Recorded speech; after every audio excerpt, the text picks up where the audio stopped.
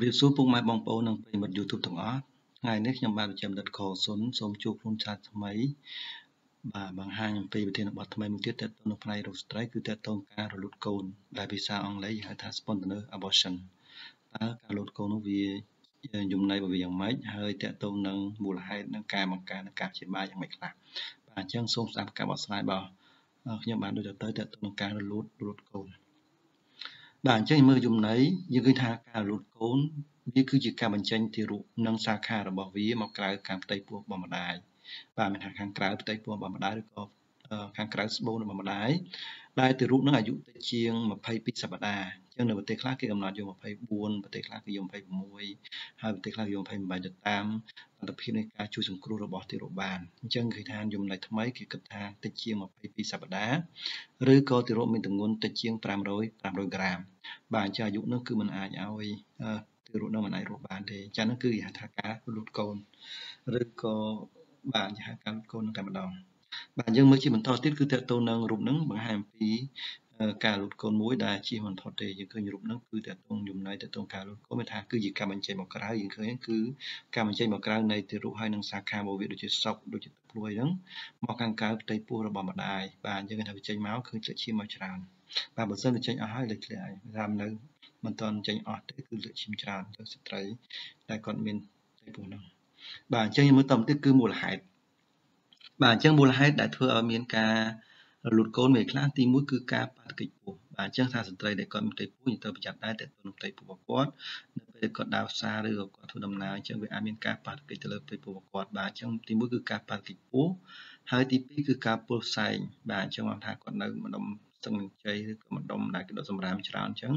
វាអាចមានការពុលផ្សែងដែរហើយជាតិគីមីផ្សេងៗនិងថ្នាំបាទទី3គឺតកតងកង្វះអរម៉ូនអាហ្នឹងមូលហេតុយើងរកឃើញច្រើនដែរគឺតកតងកង្វះអរម៉ូនហើយមួយទៀតគឺកើតមានជំងឺឆ្លងដូចជាធ្លាក់ស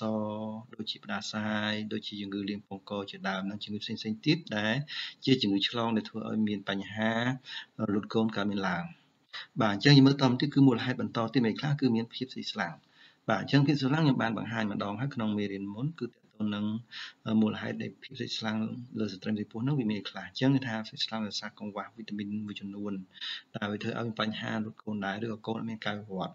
បាទមួយទៀតគឺភាពមិនប្រក្រតីរបស់មេជីវិតបាទអញ្ចឹងមេជីវិតឈ្មោលឬក៏មេជីវិតញីហ្នឹងវាមានភាពមិនប្រក្រតីទាក់ទងក្រូម៉ូសូមរបស់វាដែលធ្វើឲ្យកូននោះវាមិនអាចលូតលាស់បានបញ្ចប់ទៅការលូតបាទមួយទៀតគឺភាពខុសពីធម្មតារបស់ស្បូនបាទជាពិសេសគឺស្ត្រីគាត់មានកូនដំបូងចេះតែលូតតែម្ដងបាទវាអាចមានភាពណាខុសពីធម្មតារបស់ស្បូនតែម្ដងរបស់ស្ត្រីហ្នឹងបាទអញ្ចឹងតោះហើយគឺជាមូលហេតុដែលធ្វើឲ្យមានការលូតកូនកើតមានឡើងបាទយើងជាបន្តទៀតគឺរោគសញ្ញាបាទអញ្ចឹងរោគសញ្ញានៃការលូតយើងឃើញថាមានធ្លាក់ឈាមច្រើនតាមទ្វាមាបើសិនជាគម្រាមរលូតវាអាចធ្លាក់ឈាមតិចតួចទេប៉ុន្តែធ្លាក់ឈាមច្រើនអញ្ចឹងគឺថាមានបញ្ហារោគសញ្ញានៃការលូតហើយគឺធ្លាក់ឈាមច្រើនតាមទ្វាមាទី2គឺការឈឺពោះជាប់និងសភាពខ្លាំងក្លាបាទអញ្ចឹងស្ត្រីដែលគាត់រលូតហ្នឹងគឺមានរោគសញ្ញាឈឺពោះជាប់តែម្ដងហើយសភាពខ្លាំងក្លាតែម្ដងហើយទី3គឺការសង្កេតឃើញមានធ្លាក់កូននិងសុកម្ដាយបាទអញ្ចឹងយើងអាចឃើញសង្កេតឃើញមានរក់ចេញមកជាមួយនឹងសុកជាម្ដាយហ្នឹងគឺតកតងរោគសញ្ញានៃការលូតយើងមើលជាបន្តទៀតគឺតកតងនឹងរោគសញ្ញានៃការលូតហ្នឹងគឺយើងមើលរូបទី1ដែលយើងឃើញនោះគឺគេថា Sitton abortion បាទអញ្ចឹង Sitton abortion មានថាគម្រាមរលូតអញ្ចឹងយើងឃើញធ្លាក់ឈាមតិចមកអាហ្នឹងគឺវាគម្រាមរលូតហ្នឹងវា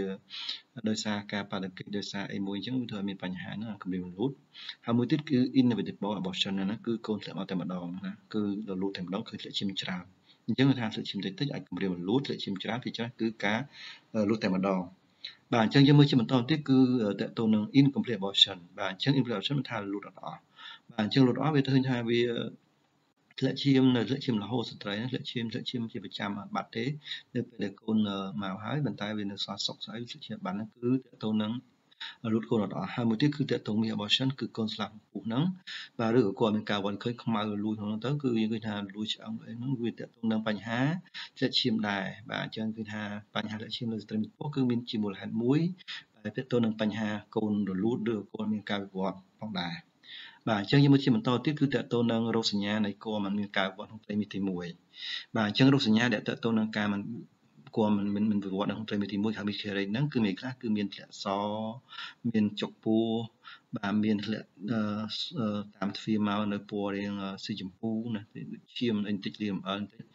ឬក៏យ៉ាងទេមានធ្លាក់ឈាមដុំមកបាទហើយជួនកាលវាអាចមានជាលិកាកូនមកជាមួយដែរហើយស្ត្រីបាត់បង់នៅភាពចាញ់រោគសញ្ញាភាពចាញ់ភ្លាមផ្សេងគឺ monocytic គឺការចាញ់កូនភ្លាមតែម្ដងបាទអញ្ចឹងរោគសញ្ញាទាំងអស់នោះគឺបញ្ជាក់ថាតើតើនឹងស្ត្រីនោះគឺគួរឲ្យមានការវិវត្តទេបាទអញ្ចឹងស្ត្រីខ្លួនឯងត្រូវដឹងបាទតើតើនឹងបញ្ហាភាគច្រើនគឺអត់ឈឺទេគឺគាត់ក៏មូលពោះបាទហើយស្អកសឬក៏យ៉ាងទេស្លៀកឈាមតិចមកអាជារោគសញ្ញាហើយបាត់បង់រោគសញ្ញានៃការចាញ់កូនហ្នឹងបាទនោះគឺតើតើនឹងរោគសញ្ញាគួរឲ្យមានការវិវត្តក្នុងត្រីមាសទី1បាទអញ្ចឹងខ្ញុំបន្តទៀតគឺតើតើនឹងផលវិបាកបាទអញ្ចឹងផលវិបាកនៃការលូតកូនមិនខ្លះយើងគិតថាផលវិបាកនៃការលូតកូនគឺវាបង្កឲ្យមានភាពសេកស្លាំងលើស្ត្រីតែម្ដងតែស្ត្រីពពុះហ្នឹងមានភាពសេកស្លាំងស្លាប់ហើយអញ្ចឹងវាសេកស្លាំងកាន់តែខ្លាំងថែមទៀតបាទអញ្ចឹងទី1បង្កមានភាពសេកស្លាំងលើស្ត្រីផ្ទៃពោះតែម្ដងកាន់តែខ្លាំងទៀតទី2គឺគម្រាមដល់ជីវិតម្ដាយប្រសិនបើមានការលាកឈាមច្រើនអញ្ចឹងបើថាកូនធំលាកឈាមច្រើនអញ្ចឹងវាអាចដល់បាត់បង់ជីវិតម្ដាយបាទហើយប្រឈមនឹងការផលវិបាកនានានៃការបញ្ចូលឈាមបាទប្រឈមនឹងផលវិបាកនានានៃការបញ្ចូលឈាមផងដែរបាទនឹងទៅនឹងផលវិបាកយើងមើលជាបន្តទៀតគឺការព្យាបាលអញ្ចឹងការព្យាបាលយើងធ្វើការព្យាបាលភាពសេកស្លាំងរបស់ម្ដាយហ្នឹង